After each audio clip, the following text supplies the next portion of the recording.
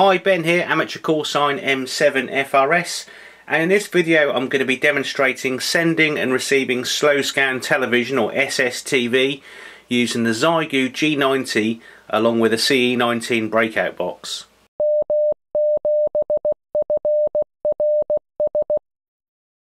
So if we look at the Xiegu G90 first of all, I've got the cream coloured cable here which comes out of the back of the G90 and into the CE19 box itself, and then from the CE19 we've got the AF connection just there, which is a single 3.5mm stereo jack, which then splits in this little splitter box here, and this is a cable I've made myself. It was from the kit that comes with the CE19. That then splits into two separate cables. One is the audio out and the other one is the audio in, and they just simply go into one of these little cheap USB sound cards into the USB slot on the side of the PC itself. So if we have a look at the G90 settings, and my G90 is using firmware version 1.79b, first thing we need to change is the mode. So we're currently in upper sideband or USB because I'm on the 20 meter image center of activity, so 14230. We still want to be on upper sideband, but because we're using version 1.79b of the firmware, we've got the ability to change that now to upper sideband data. So if I press the mode button, you can see we've got UD, so that's upper sideband data or digital, and CW, CWR, narrow FM, AM as we scroll through, lower sideband, and you've got the same, you've got lower sideband data, upper sideband again, and upper sideband data. So upper sideband data is the one we want, and that's just using the mode keys on top just to scroll up and down. Now I'm not using cat control in this instance. The cat control cable does now work. If you've seen one of my previous videos, the cat control I couldn't get to work, but it does work now, and I'll use that if we're doing things like FT8. But for SSTV, I just keep it nice and simple and we'll use it without. So we're in data mode or data upper sideband. I'm going to press the function key, and then I'm going to press the volume knob, and I'm going to switch to VOX operation. So VOX is off at the moment, so we'll just rotate the control and it'll say VOX is on, and also you get the indicator at the top of the screen there to show that we're in VOX mode. I can then check the VOX gain as well. So if we click the volume control again, you'll see we get VOX gain here, and for me I've got VOX gain set on 10, and that works for me. You might just need to check depending upon what sort of signal you've got coming in or out of your PC or laptop as to what you need the VOX gain on, but like I say, for me it's 10.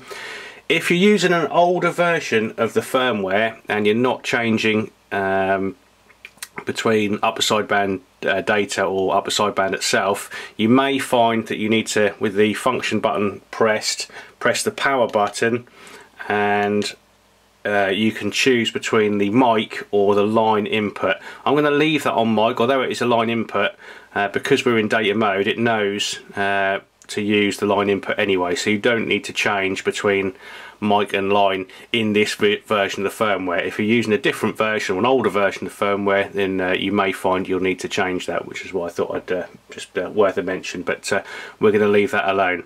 Right, so let's go over to the laptop now and have a look at MMSSTV.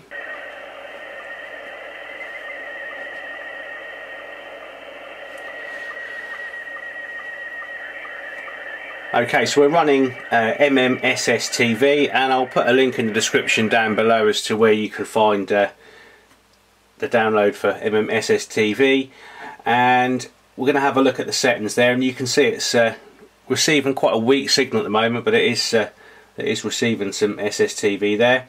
So first of all, like I say, I'm not using cat control on this. If I go into options, and then we're going to have a look at setup MMSSTV, and then we're going to look at TX first of all. PTT port none. If you were using cat control you'd use whichever COM port you're using, but we're not, so I'm doing it quite simply just by using VOX control. So that is set to none on mine.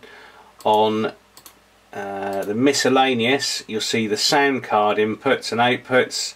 I'm using the, like I said, the little USB sound card or USB audio device for the input, and then the same for the output as well. It's speakers on one on the output and then microphone on the input, and then we're going to click OK,